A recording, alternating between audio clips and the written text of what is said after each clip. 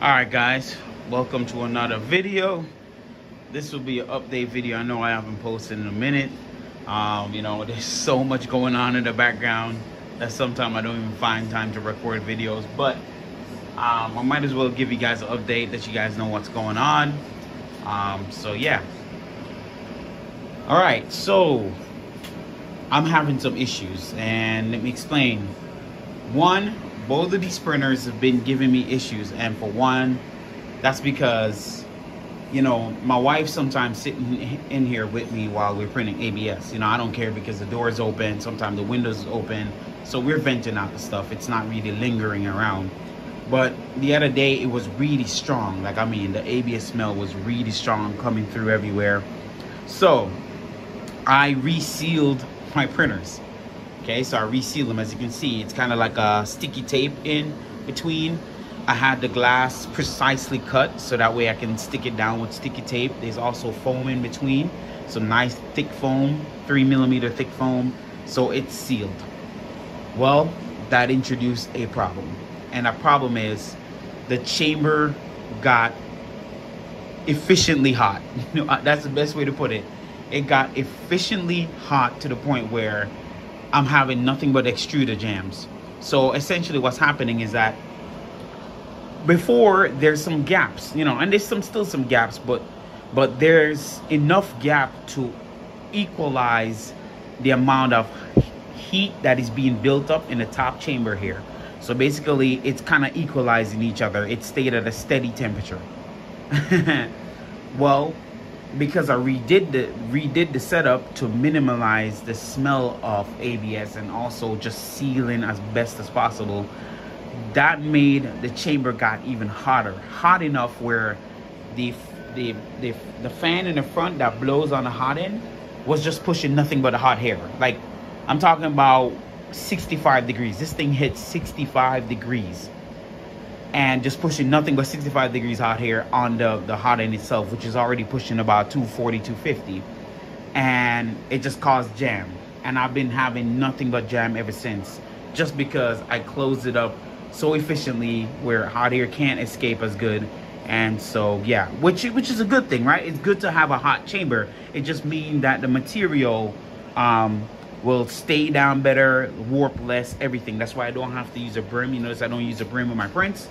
But it also makes the chamber way too hot enough where the amount of air that's being blown, the temperature on the air that's being blown on the nozzle, the hot end, is causing it to slowly warm up and causing the filament on the inside to soften and jam.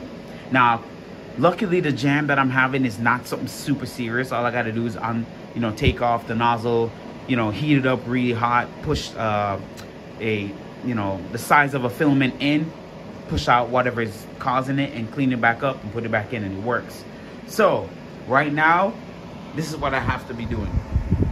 There's a gap to allow some heat to come out, because if not, it's gonna jam again. So yeah, just wanted to point that out, that while it's beneficial to make it hot as possible, it might work against you given the scenario here. So I just want to point that out. That's what I'm noticing. But I'm happy it gets hot. Don't get me wrong. I'm so happy that it gets hot. It just, we got to figure out a different way to cool off the hot end and not cause the jam. So maybe water cooling?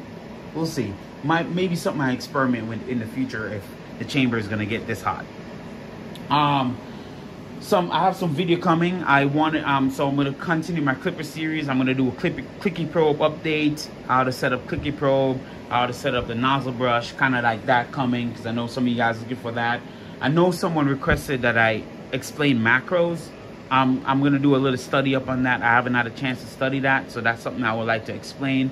How, you know, what is macros, how does it work and stuff like that. So I would like to study that some in depth, and then, you know, break it down the best way I know how I'm present that as a part of my clipper series as well. Right now, this was the project that I haven't updated. So this is my Enrage carrot feeder, essentially, and it's doing its thing, as you can see. But I want to do a separate video on this. Is this giving you an update? But I want to do a separate video on how to get this working properly. I know Nero has his video series, but I want to go further than Nero in terms of in depth of like what to avoid, what to change, because I'm running into some issues here. And don't get me wrong, it's doing its thing, as you can see. It actually does the changeover. But there's times it won't want to change, and so I want to go through that with you guys once I get it all dialed in. Also updated my switch wire. I went with a thicker bed. This is a 6 millimeter thick 300 by 300 bed. So just for the fact that you know, just to get a level of bed, because the stock 310 millimeter bed that comes with the Sunlu, you know, like the Creality style bed, it tends to have a lot of warping issues, and that's why a lot of people use glass with those beds, because glass are, you know, typically flatter than the actual aluminum. But in this case, I went with a thicker aluminum bed. I'm using a 500 watt heater underneath it. Not that I'm gonna, you know, ever hit 100 degrees on this. It's really to print PTG and PLA, and for this stuff, you know, it's a multicolor print. But that's all it's really there for. I rather just upgraded the bed because, you know, I wanted to heat up faster and I don't have to wait on it. So I updated that, wired up everything neatly. As you can see, my Raspberry Pi is permanently mounted back there. The extra board, this is a SKR E3 Mini 1.2 to run the rabbit carrot feeder. So I think it's neatly mounted there. This is a 6-port version. I was gonna build a 9-port, but that was gonna be a little overkill. That's just a little too much. So yeah, that's a bit of an overkill. So I think 6-port is plenty. And this is my makeshift buffer right now at the moment, to keep everything plain fair. So we'll do a more detailed, in-depth talk about this in another video. Just want to update you guys. Of course, this is still running good. Had to shorten the Bowden tube. It was way too long. I had to mount the extruder up here because the problem is the Bowden tube was so long on the Legacy that what will happen is it was pointless to run any pressure advance. This Bowden tube so long that pressure advance didn't even matter. There was no difference. So I shortened the Bowden tube, and that made pressure advance a thing again with this, and also allow me to print PTG, because again, with the Bowden tube so long, PTG was just not having it, man. So shortening the Bowden tube a little bit and moving the extruder from the side to the top actually helped with it printing much better, 10 times better than it was before. So I'm so happy about that, that it works now. Yeah, I haven't used this thing because, you know, I refuse to use Prusa Slicer, and don't get me wrong, I'm using this with Prusa Slicer because that's the only thing that supports it. I still hate Prusa Slicer. I hate Super Slicer, Prusa Slicer. I'm just gonna voice my disdain. They're confusing to use, and even though I'm having a little bit of success using it, I still think Cura is better. Again, in my opinion, user interface wise, the way things are laid out in Cura, I think it's just so much better for me. Prusa is completely annoying. Even messing with, listen, even with the fan, just to get that fan to stay at 100%, you have to be messing with weird settings. They complicate a regular part cooling fan, dude. Like I can't stand Prusa Slicer, but I have to admit they have the feature I need in order to, sorry about that, guys, but I can't believe they complicate the fan. But anyways, I'm gonna stop ranting on Prusa Slicer. I mean, I gotta admit that it has the features, you know, the paint on features, to paint any STL. Hopefully Cura has that in the future. I'm praying Cura get those features. We can paint the STL, all that fancy stuff, because I just cannot stand Prusa Slicer or Super Slicer. I'm sorry, guys. You just anyways.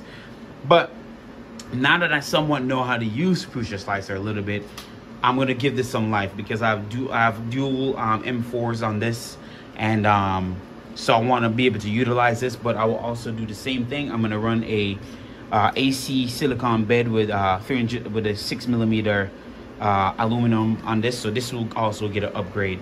I know I haven't shown this on the channel since I built it. That's because I haven't been messing with it, because I was trying to figure out how to do the dual extrusion with Cura, and honestly Cura is not as intuitive in terms of setting it up. Like its perch tower is totally different.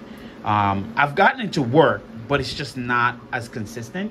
So I'm gonna use Prusa Slicer for now for this, but once Cura get the features I'm looking for, then I'm going straight Cura with this. So, but this just needs an update. I'm also running an SKR2 in this. I got rid of the SKR 1.4, and same thing, I'm gonna be running an SKR2 in this. This thing hasn't been printing, and here's why. I haven't been using it and utilizing it at all, and the only reason why is because it doesn't get as hot. Like these things, again, get hot. Like I can print ABS all day on these things. This thing, because of this tall chamber, one, it takes a while to heat up, and two, I'm gonna have to reseal this. Essentially, I'm gonna take this off, take off all the acrylic, and I'm gonna go glass as well. I'm just gonna go glass and seal them with the seal them just like I did with this with glass, and I think that will kind of help trap the heat a bit better and heat it up, and then I'll start utilizing it like it's supposed to. But right now it haven't been printing, I haven't been utilized, just because I'm just tired of ABS warping off the bed no matter what. So that's a project in place. So yep, but right now it's just the Iron Man and my Venom that print out PIF parts all day long. Again, other than them getting way too hot, where I have to literally leave a gap. As you can see, there's a gap there just to prevent this thing from getting so hot, so that way you know, the extruder won't jam. But other than that, guys, there's more to come. Just trying to sort out, you know, everything, so that way I can get you guys video on a regular basis and get some of these projects out of hand. There's also this to be done as well. I want to live stream this, but this will become another Voron 1.8, and so I want to live stream this build. I think this would be an awesome build to live stream, and I'm gonna try to get myself in a proper way. That means get everything prepped properly when I'm doing the live stream, so I'm not hunting for things. I'm not, you know, wondering if I got everything. So I want to just be prepared for that live stream. So yeah, but other than that, guys, just want to give you an update. If you notice, I changed the room over a little bit, so I'll change the room just to give me some more space, just because I have so much printers. So yeah, but anyway, guys, I just want to update you guys. I'm still alive. I'm still doing things in the background. There's more videos to come. Like, subscribe, share, and I'll see you guys in the next one. Peace.